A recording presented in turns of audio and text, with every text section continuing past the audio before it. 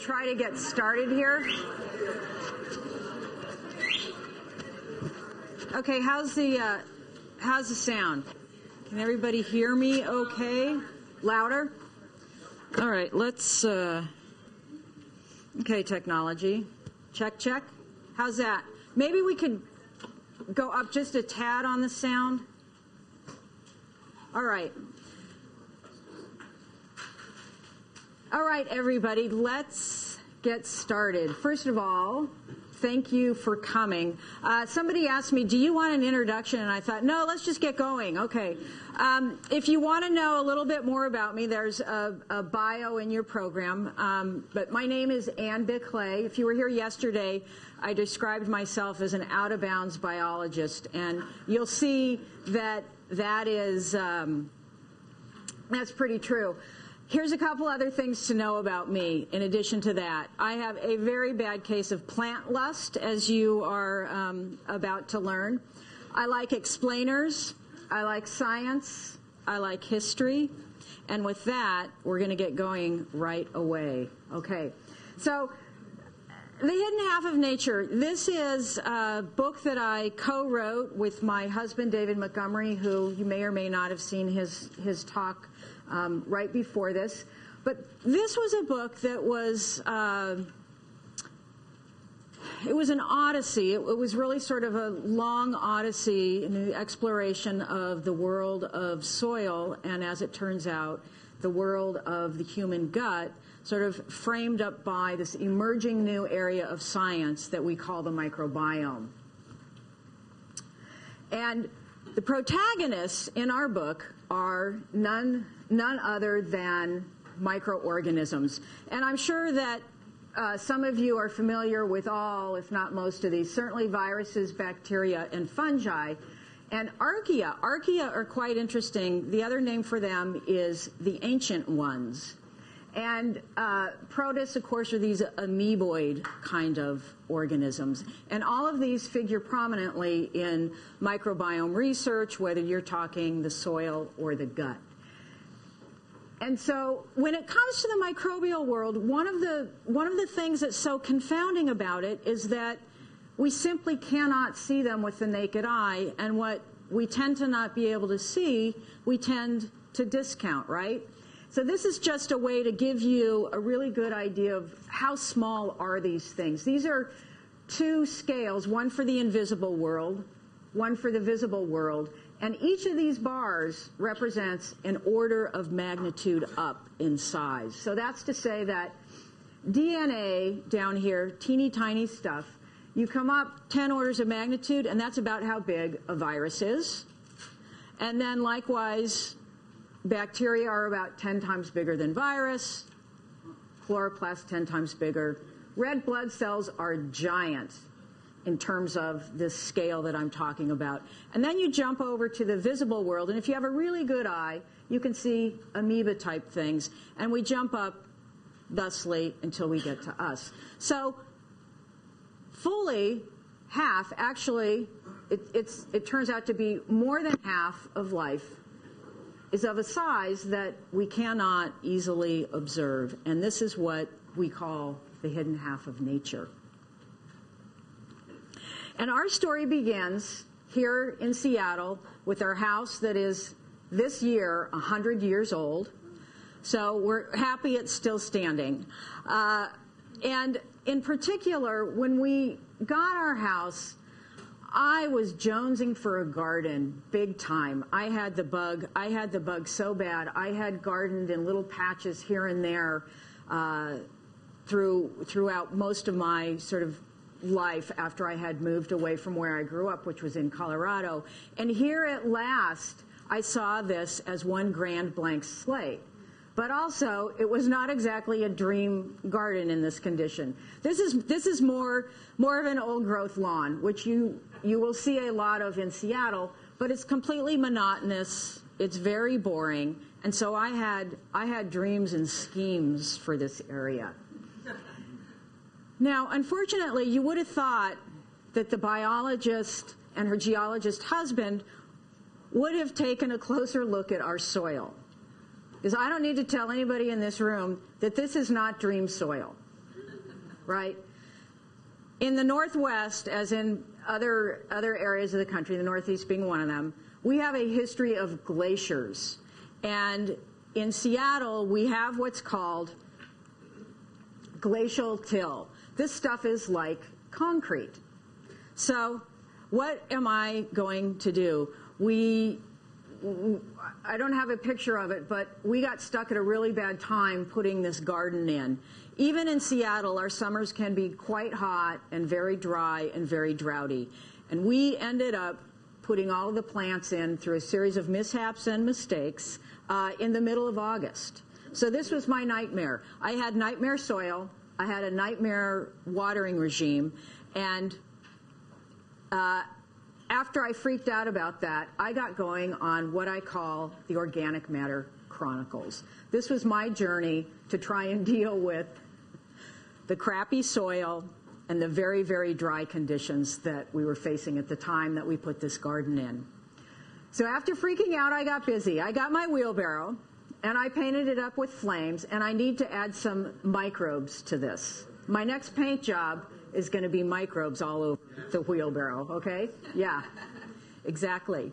And I began filling up that wheelbarrow with as much organic matter that was free and cheap and close by. And so among the things that I used, wood chips were a go-to. That was my go-to source. We have a lot of trees in the Seattle area. Arborists are dying to get rid of their wood chips because otherwise they need to drive them to the landfill and dump them. And this is, why would you be throwing away something that is microbe food? That was my perspective. And in addition, pile C here is something really unique. It's Zoodoo. In Seattle, our zoo collects the manure from herbivores and composts it. And gardeners flock twice a year to the zoo. It's a lottery-type system. And if you're lucky enough to get your postcard drawn, you can show up at the zoo and you can get as much Zoodoo as your car or your truck or whatever can hold. So far, I haven't seen anybody there in a semi-truck. These are the neighbors' pine needles. After a few years, we were generating our own organic matter. These are leaves of a tree and some grass clippings. And so with all of my beloved organic matter, I would make mulches, right? And in this particular mulch mix, it is hinoki clippings. Hinoki is a kind of an evergreen. And so I'm collecting a lot of fresh material, especially during the growing season. And as I collect that, I will usually put wood chips in the bottom of my barrow, and I will start mixing in all kinds of green things. The neighbors, I will tell you, there's a lot of biomass on a hydrangea bouquet. All right? So you can enjoy that for a day or two, and then you go put that in the barrow and you start mixing it up. And then lastly, my decaying wood chips. So I'm pretty constantly in the spring and the summertime pruning things. I'll either stash them in a pile somewhere or I'll get going right away on mixing mulch. And with my mulches, we all had this idea. I don't know where we got it. I'm sort of cursing Alan Chadwick if anybody knows who he is. There was this idea that we needed to double dig our beds. And so there we were breaking our backs, and breaking the backs of a lot of soil microorganisms, I'll add, digging and turning our soil over and thinking, gosh, we've got to mix this organic matter in. Okay, I didn't have time to do that. I had a much bigger garden to deal with. And so that very first summer, I just started laying stuff on top of the beds. And this is the fate of all of my mulches. I lay it on top of the beds, and the microorganisms come and get it. This is like people in an office environment. You put donuts out, what happens? Flock to the donuts. So you don't need to run around, you don't need to walk around and serve donuts. You put them there, and people will come. And that's what goes on with organic matter. I also did the living goods. So this is compost tea. I'm sure many of you in this room have brewed it. You have used it. And for me, it was something I used quite a bit when the garden was getting established, because plants are vulnerable just like people early in their life, and they need help and they need support. And so that's when I was using a lot of compost tea. You can read about in the book, I felt like an absolute garden fairy because I found this wonderful trombone sprayer in a garden catalog, and it put a mist, a fine, fine mist out on whatever I was spraying. So that could be a tree, that could be the soil itself. If I had any plants that were ailing whatsoever, a spritz of compost tea generally took care of the problem. And so by 5, 6, 7 years, we're now actually 15 years out or so from putting the garden in. And this is the upshot of all of this, of the organic matter and the biology, is that if you got dirt, which we had, this is the glacial till that we were dealing with, you layer your organic matter on the top, and you can get soil. All right? This is both beguiling, and it's a mystery, and it's also very, very simple. Nature has made soil in this way forever and ever. Only it takes her a lot longer. It takes nature about a century or so, depending on exactly where you are, to make 1 inch of fertile topsoil. And here was something. You don't beat nature at much, because she's really good. But I had been able to create a couple inches or so of topsoil in pretty short order. And what's interesting about this, I was always down in the dirt. I was doing all of this heavy lifting. The husband geologist co-author was inside, looking out the window going, oh, there goes Ann in the wheelbarrow again.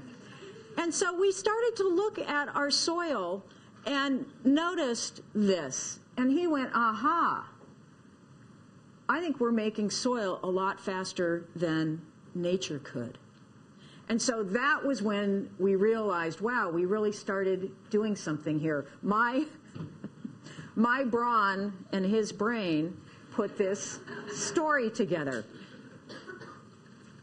And so if we've got all of that biology going on underground, what is going on above ground? This is what is going on above ground. This was Eden to me. This was finally my garden dream. And I'll just ask you to keep this peak of that roof in your mind's eye here for the next couple slides.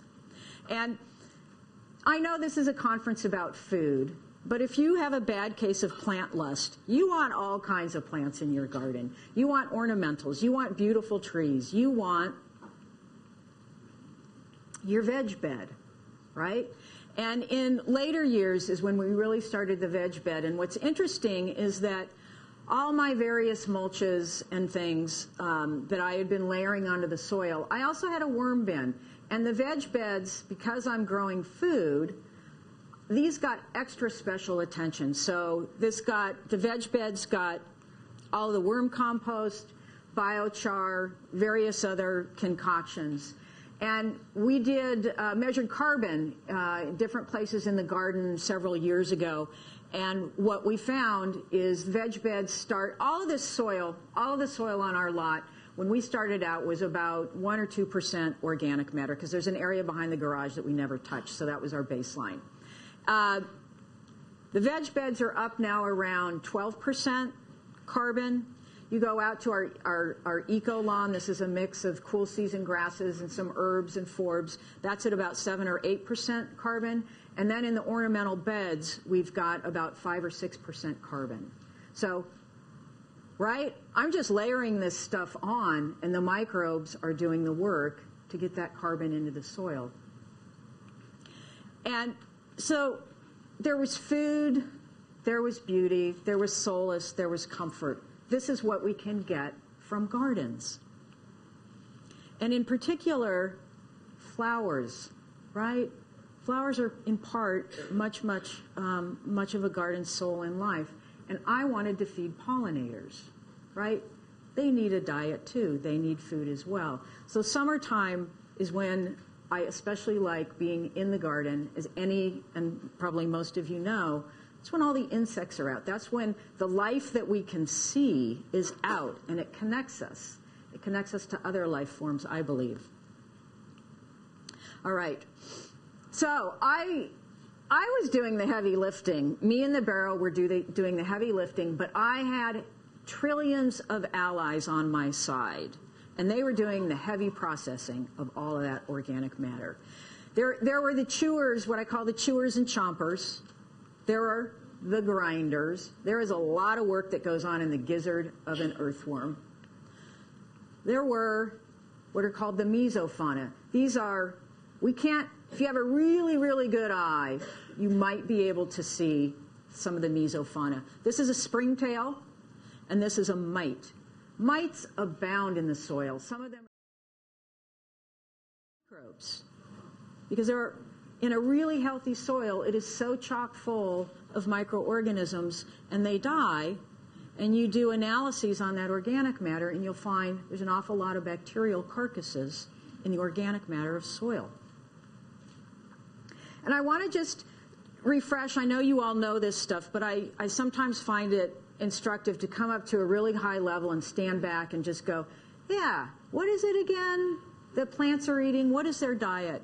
And a plant diet comes from basically three places. From the atmosphere, of course, carbon and nitrogen. Part of the diet comes from the earth itself, from the rocks, minerals, and so on. Water comes out of the earth. And the third place the plant diet comes from is itself. All of that organic matter, right? Dead leaves, dead roots, wood, and so on. But there's something more to this picture, and that is in part what has been so exciting about the plant microbiome research, because there's an area called the rhizosphere. The rhizosphere is a wild and alive world that we all need to know far, far more about. Here it is. And the rhizosphere is you picture a nanometer to millimeter wide zone that is around each and every root hair on a plant. It's a halo-like zone that surrounds plant roots, and it's thought to be one of the most life-dense places on this planet, around the roots of plants. And the other thing that has come out about the rhizosphere and the microbiome is that plants release exudate cocktails. We used to think, oh, it's probably just mostly carbohydrates. Well, it's carbohydrates, it's amino acids, turns out also lipids or fats. So this is a restaurant. This is a restaurant for the microbial masses. And what we know is that the plants get most of their energy from photosynthesis. They'll use about 30% of that photosynthetic derived energy to produce these exudates, push them out in their roots.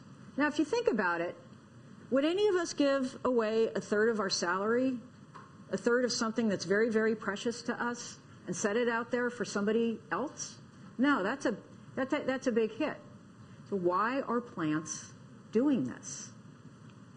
Because here's the answer.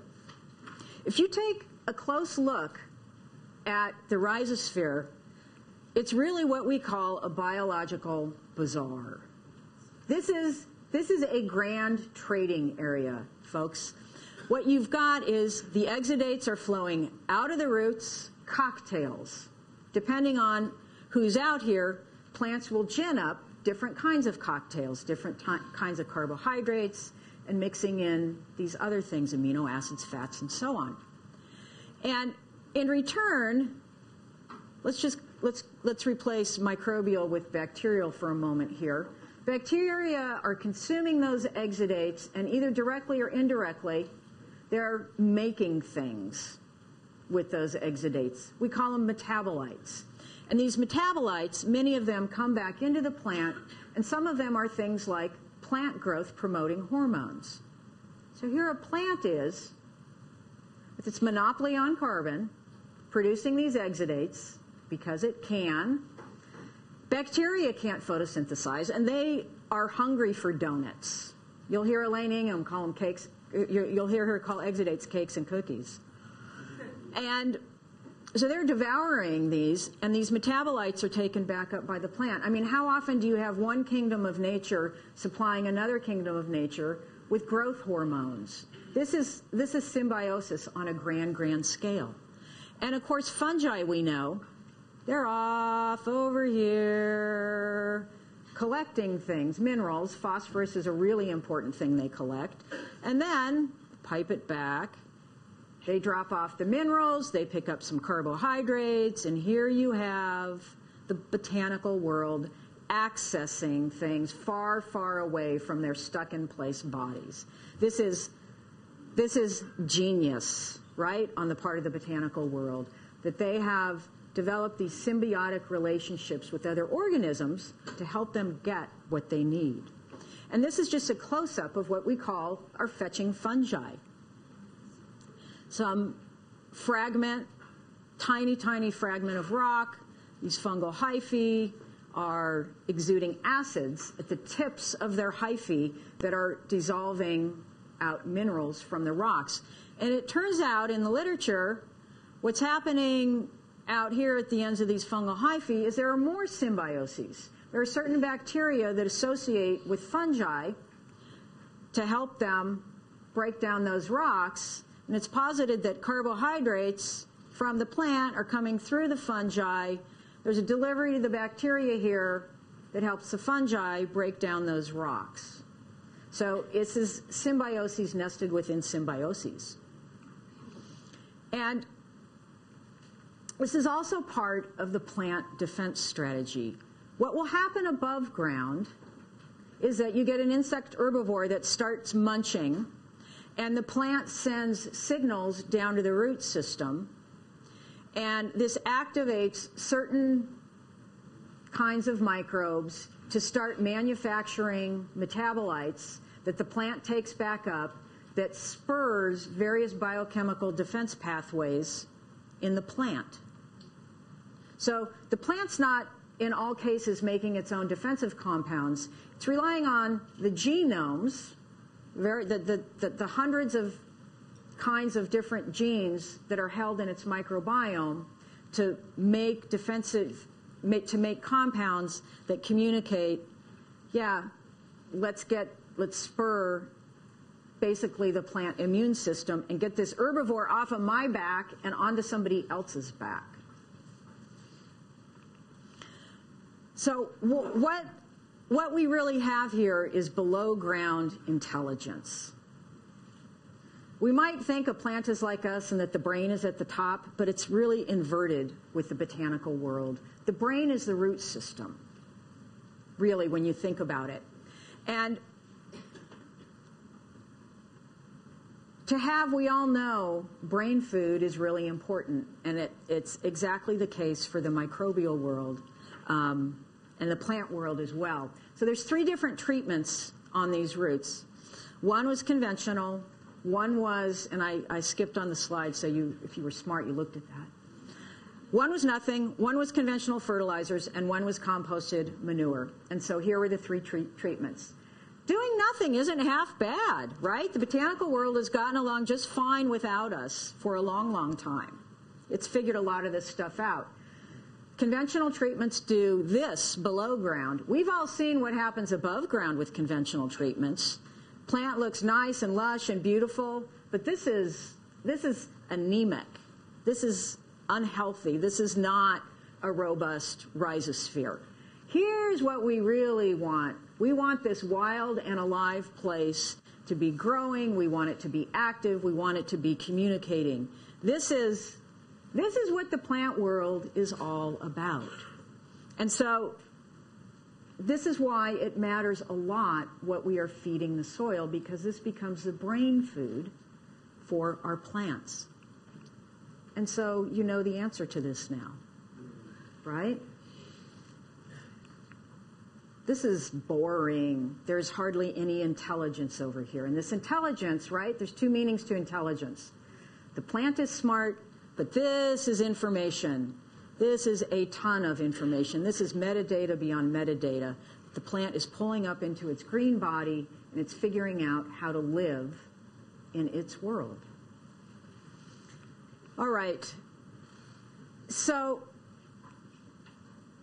just take a couple of seconds to ponder those numbers. all of these different kinds of microbes. And this is why the microbiome is really an important ingredient for soil health. Because in large part, the botanical world has this built-in health plan already. Doesn't need all of the agrochemicals that we throw at it. Sometimes, yes, but most of the time, the built-in health plan, i.e. the microbiome, i.e. all of this, these communities are intact and they're functioning and they're communicating. The built-in health plan just thrums and hums along. And we, the humans, stand back in our gardens or on our farms and go, my God, this is something to marvel at. And so, if I haven't yet impressed upon you the importance of the microbial world, I'm going to do that in the next 2 slides so that you're firmly grounded in what this is all about. There was a brilliant biologist, Lynn Margulis, who was actually at UMass Amherst. And she had a theory about the role of symbiosis in evolution. And her theory went like this. It was poo-pooed. People always thought, oh no, nature red in tooth and claw. There has to be direct conflict. That's how things evolve. Well, Lynn thought, I don't know. She'd spent an awful lot of time looking at some of the tiniest creatures on Earth. She had paleontology evidence, she had chemical evidence, she had biological evidence, and this is how her theory went. Somewhere around about 3 billion years ago, when microorganisms were the dominant life form on this planet, there were lots of different kinds, a photosynthesizer, an oxygen breather, a fast, darty little swimmer, and the archaea, the ancient ones. And what happened around 2 billion years ago, that swimmer met the archaea, and there was a merger, and the unthinkable happened. One of these microorganisms entered the other one, and they both survived. Because together they could do more than either one could do alone. And then we have 1 billion years pass or so, and we have the second merger. You have this fast little swimmer, and this oxygen breather joins. And what we have here is the forebear of mitochondria in our cells. Did you know that the mitochondria that are in the cells of all organisms were long ago a kind of a bacterium? And so that was our second merger. It's now a powered up microorganism with that mitochondrium. And so you had the photosynthesizers all along here going along. And the third merger was the photosynthesizer combining with this guy. So you now had Go Power, and you had the chloroplast. You could utilize sunlight to make food. That line led to plants. The second merger led to fungi and to animals. And this is in part why we subtitled the book, The Microbial Roots of Life, because it's true. All right. Now, as a biologist, I always loved those diagrams of the tree of life because we were at the top.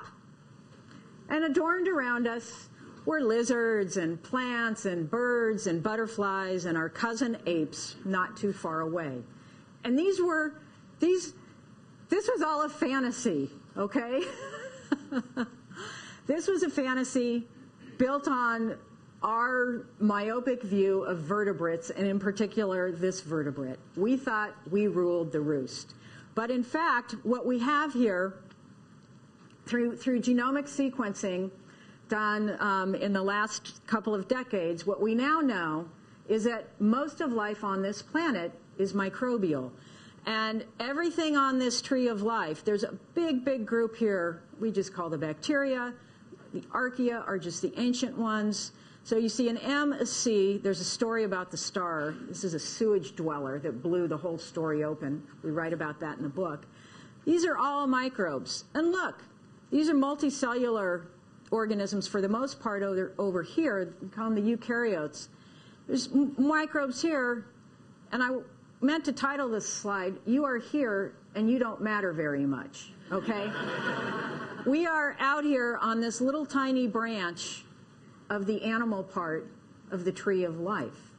So this is sort of, I don't know, it's creepy, it's cool, it's disconcerting, and it might get you thinking, I wonder if I have a microbiome and if I want to know anything about it.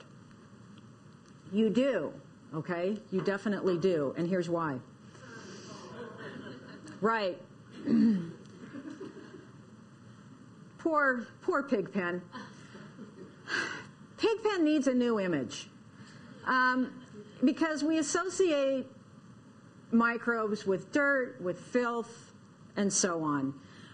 I think it would have been interesting to sample Pigpen's microbiome myself. And so the truth is, we are coated inside and out with microorganisms, different than a plant's, but no less. And these microbial communities, they're indigenous to our bodies. They are supposed to be there. And by and large, if we did not have our microbiome, we would be profoundly, profoundly unhealthy. And in case you've been under a rock in the last 5 or 10 years, I doubt this crowd though, this is just to give you a sense of how explosive this field has been. In particular, in the last, 8 to 10 years, if you were to go to PubMed, it's a public database of scientific literature, put in the word microbiome, these are the numbers of publications and how they're climbing, and it's through the roof and continues to be. And in this case, the later on you go along this graph, microbiome is mostly associated with the human microbiome. So this is clearly something we need to know more about. There's a ton of papers you can read, or you can read The Hidden Half of Nature and keep listening. Okay. So when it comes to our microbiome, one of the things about it is that if you were to take all of our bodily cells, our brain cells, our skin cells, and so on, and put them in one pile, and then you would take all your microbial cells, your microbiome, and put them in the other pile, it would be about a 1-to-1 ratio, if not 3-to-1 on the part of microbes to your own bodily cells. Again, this is either cool or creepy or disconcerting. When it comes to their genes, this is where we have around 23,000 genes in our genome that code for proteins. When you add in the genes of the bacteria that are a part of our microbiome, our genes shoot up to around 2 million, it's estimated. You throw in the rest of the members of our microbiome, the fungi, the virus, the archaea, whatever else hasn't been totally nailed down, and it's estimated that our total genome is somewhere around 4 to 6 million genes. So I don't need to tell you, we have our piddly 23,000, and then we got the millions that are provided by our microbiome, and this has something to do with our health, as I will go into. And in this exploration of the human microbiome, I took a very deep dive in particular into this, because I faced a major health challenge halfway through writing this book. It was a cancer diagnosis, which is thankfully behind me. But I learned that cancer, wait a minute, the immune system, that's the job of the immune system, is to clean out these deranged abnormal cells. They're not supposed to be hanging around, least of all, continuing to grow. It is the job of the immune system. And so I'm like, immune system, swollen glands. I think I need to know more. So I took a deep dive, and of all places, I land in the human colon. That is not where I thought I was going when I started to look into the immune system. So just a quick little description of our colon. It's about the lower third or so of our digestive tract. That middle area is called the lumen. It's got a thick layer of mucus to keep things moving along. And it turns out in this mucus, there are exudates. Exudates that feed members of our microbiome. Why? Most of our microbiome lives in our colon, not on the outside of our ear, not in the skies of our eyes or our dry elbow deserts or in between our toes. Most of it is in our colon. And the other interesting thing about our digestive tract is that about 70 to 80% of our immune system is wrapped around our colon in the form of different kinds of tissue and cells. So I thought this was really interesting. Wow, the colon, my immune system, and my microbiome. What is going on? This is what's going on, is a lot of freaking biology, okay? Biology that we all should be really, really interested in. A dendritic cell, that's just a kind of an immune cell. It's sort of a scout. It's a surveiller. It's out to collect information. And where does it go? There's a shapeshifter type of cell, too. It can travel up between your colon cells, and it will grab a molecular sample of bacteria. That molecular sample, if you've ever been to an allergist, allergists call this antigen. So it's a very specific kind of a thing. And dendritic cells, all their lives, right now inside of us, probably dendritic cells are doing their work. And they share all of that antigen and molecular information with pals. Pals called immune cells, pals called T cells. And all of these little spiky things on that T cell, those are receptors. And a dendritic cell comes along and it shows that antigen to a T cell. And T cells work based on the kind of antigen that is presented to them. Sometimes it's a kind of antigen and it does nothing at all. It's not the right kind for that particular T cell. Other times it is the right kind of antigen. And so what you can see is going on here is, this is all representational, okay? There's way, way more bacteria, way, way more kinds of antigen than are shown here. Suffice it to say, some kinds trigger this kind of a T cell, other kinds trigger this kind. And why this all matters, here's where we start to put it together. Some kinds of antigen will activate pro-inflammatory T cells. Other kinds of antigen activate anti-inflammatory kinds of T cells.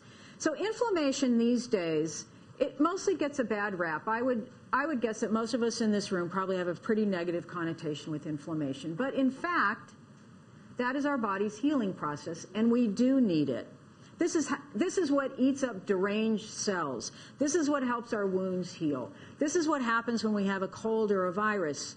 It is the immune system's job to go and get that stuff and take care of it. Eat it up, kill it, those kinds of things.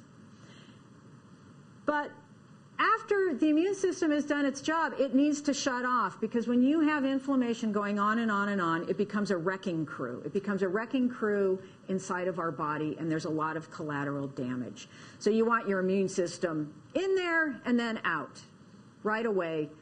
It's very much the Goldilocks situation. Just the right amount, just the right place, just the right time.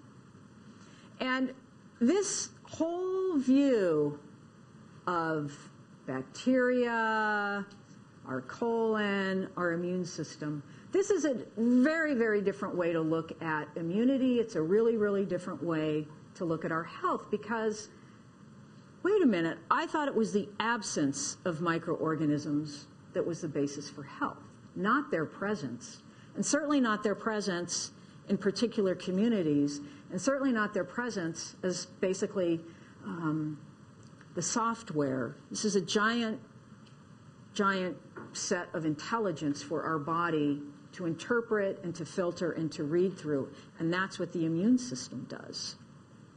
So, and yet, this is mostly what most of us think, right? We need to eradicate microorganisms. And the thing about the microbial world, it is filled with duality. And we don't like duality, our species. We like it black, or we like it white. We don't like a lot of gray. And germ theory was perfect because it was true for some microbes that you had a bacterium that could cause tuberculosis. You had a virus that could cause HIV, and so on. So there was this one-to-one correlation, and so we figured one microbe's bad, they're all bad, we need to get rid of them. And disease has been with humanity since we came onto this earth. This is an image of the country doctor, Edward Jenner, who stumbled onto a vaccine for smallpox. Smallpox was one of the most dreaded dreaded diseases throughout our history. And this is, as you would imagine, when you're losing thousands and thousands of people in a week, tens of thousands in a year to smallpox, that you would wake up and take great interest in the microbial world. This happens to be the smallpox virus. Another big concern that is still with us in some places is polio, and this is the polio virus. So there is the germ theory side. And if you go back even further, this is a bill of mortality from the City of London in 1664. This is very early epidemiological work. And the theory was, gosh, if we know why people are dying, then we can go in and prevent people from dying. What are they dying of? This is a list from this year in London. And I'll draw your attention to plague. 7,000 people in 1 week, right? This is going to color your view of the microbial world. And so it's important that we keep on top of the pathogens, but a very, very, very small part of the microbial world is pathogenic. By and large, most of it is neutral or helpful. But still, it has this duality about it that we need to keep the forefront of our minds. Fast forward, smallpox is behind us, the plague is behind us. Something that's been pretty interesting that has come to light, especially in the post-war years, is that as we began to bring these infectious, these are the germ theory kinds of diseases. We call them the infectious diseases, right? You get this germ, chances are you could get one of these diseases. This all began to drop precipitously in the years represented up here. Why? Clean water had a huge amount to do with controlling infectious disease, vaccines, and antibiotics. These are all disease controllers and a way to manage diseases. But at the same time, clinicians and researchers are looking here, and these are the so-called chronic diseases. Once you get them, you don't tend to shake them. They're with you for a lifetime. They're chronic. Things like Crohn's, MS, type 1 diabetes, asthma. And you can see how much they are going up over time. And people are like, why? What is with this? Well, it's not just those diseases. It's also all of these things, it's looking like a result of some kind of scrambling of the immune system, where they're getting bad signals, or the wrong signal, or no signal. So these are symptoms of a perturbed immune system and likely a perturbed microbiome. That is the thinking. And there's a lot of correlation out there right now. There's not a lot of causality, but this is going to be, this is where the microbiome field is going to be very busy in the years to come, is unraveling these details to learn more about this. When there's a hypothesis about this shift from infectious diseases taking us down to chronic and autoimmune diseases taking us down, and it goes like this. Are we missing some of our microbes? This is sort of the operating hypothesis, because you think back to what the dendritic cell does with those molecular samples and how it activates T cells, and there's about a dozen different kinds of T cells involved in maintaining our health. So think about disrupting that flow of information from microbiome to immune system, and if we're missing some of these. Antibiotics have certainly scrambled our microbiome. These are powerful, powerful drugs, and we don't realize it because when we take them, most of the time, not all, but most of the time, it clears out the pathogen, and we feel better, not worse, unless you get side effects. But these are like pesticides and herbicides and so on inside of our bodies. They're very effective at killing microbes. So there's some thought that antibiotics, especially early in life, can alter a person's microbiome. But what's not so obvious about what might be altering our microbiome is our diet. What are we sending down the hatch?